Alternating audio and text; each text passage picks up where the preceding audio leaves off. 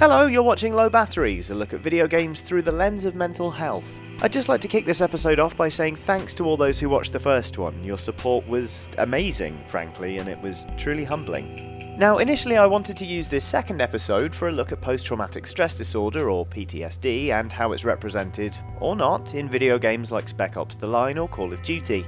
But actually I'm going to save that topic for next time. Here's why. In the comments of the first episode of Low Batteries, which talked about games as an escape mechanism for people suffering from depression, anxiety and low mood, a lot of people said oftentimes they found they were too low to even attempt playing video games. That's something I hadn't really considered when launching into an episode about how useful playing games can be during difficult periods, but of course some people find it too difficult to play games when they're feeling low. What's more, that's perfectly alright. Oftentimes, mental health issues can make it difficult to get anything done, whether that be concentrating at work, at school, or in social situations, flipping on a games console, or even getting out of bed and putting some clothes on. Mental health issues are distracting in their own right, obviously, but sometimes the realization that one isn't accomplishing anything can make matters worse, driving up stress levels and making it harder to do something. It's an unfortunate stress spiral that can prove really prohibitive if not tackled at some point. In some periods of extreme anxiety, I found myself thinking I'm not getting anything done, trying to do something productive and failing because I'm so stressed, and then getting more stressed about not getting anything done and starting the whole cycle again. It's pretty exhausting. Alternately, instead of focusing on how distracted they are and becoming too anxious to do anything about it, people can also simply feel too despondent to do anything, coasting along in a kind of standby mode and just waiting for it to pass. They're two very different states of being, one lethargic, one frenetic, both fairly debilitating. Now at this point you may be wondering what this has to do with video games, to which the answer is, at the risk of sounding like a nagging parent or a schoolteacher, productivity apps and gamification. Let me explain. One of the ways in which people are encouraged to battle their depression or anxiety is through cognitive behavioural therapy, or CBT.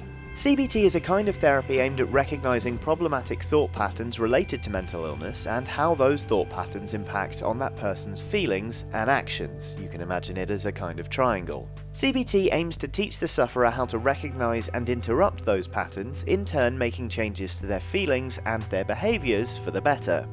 Crucially, it doesn't seek to find the root cause of why you're depressed or anxious, but it aims to help you deal with the problems those conditions throw at you. One of the best techniques it taught me, alongside thought records, is list making. Now, this might seem painfully obvious, but when feeling despondent, making a to-do list and then ticking things off it can honestly help, even if the stuff on it is minor. In fact, especially if the stuff on it is minor. Writing down a list of achievable goals and then getting through them one by one can help build the momentum needed to tackle bigger things and eventually even take a swing at the thing that's troubling you. Now, these techniques tie quite neatly into gamification theory, which looks at ways in which rewards or game-like elements are added into services that might otherwise seem a little dull in order to encourage people to keep using those services. For example, think about how a running app will tell you when you set a new personal best, or better yet, how an actual running game like Zombies Run will reward you with useful in-game items for exercising in the real world. Similarly, Foursquare built its entire user base around declaring people the mayor of something if they checked in often enough, adding a competitive incentive for users to keep interacting with Foursquare and essentially strengthen their business for them. Now, some of that might sound pretty cynical, but there are a few productivity apps out there designed to let you gamify your own life by positioning themselves as RPGs. Epic Win is my all-time favourite, though unfortunately it's only available on iOS devices, at least for the time being.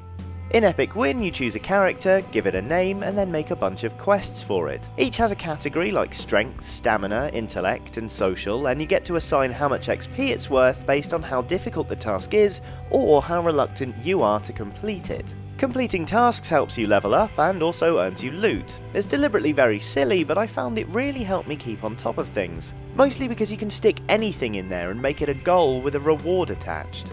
If I was struggling, for instance, I'd make a series of quests that started with make a cup of tea for 50 XP, and then I'd work up from there. 150 XP for laundry because I really hate doing laundry, 200 XP for getting on top of my freelance invoices, 300 XP for making it to the social engagement I had but was reluctant to attend. It was a frippery, but I became really attached to Epic Win and to my character. While it helped me to do things I was dreading, I also always made sure to stick in quests for things I wanted to do as well, as a way to reward myself. Somehow it felt really important not to let the app only function as a to-do list for drudgery, but to let it be a reflection of my own experiences day to day. Because if I went to the pub and I had a pint with someone, that was still doing something, right? I was still functioning, and the reward I got at the end of it, although essentially meaningless, actually made me feel better. Now, if you don't have an iOS device and you can't get hold of Epic Win, don't despair. There are a bunch of similar apps like Task Hammer designed to do the same thing. I just really like Epic Win, is all. Now, this episode has been a bit tangential, but my point is that if you find you're too despondent to play video games or do something else, it's alright to admit that. It shouldn't be a point of shame. It might just be that you need to work up to something like that by way of doing a bunch of smaller things. To be honest, the rate of your progress is kind of irrelevant as long as you're making the effort to proceed. Slapping yourself on the back for going on a 10-minute walk or getting in the shower and putting on clean clothes might feel like a strange thing to do, but if that's what you need, then you should go for it.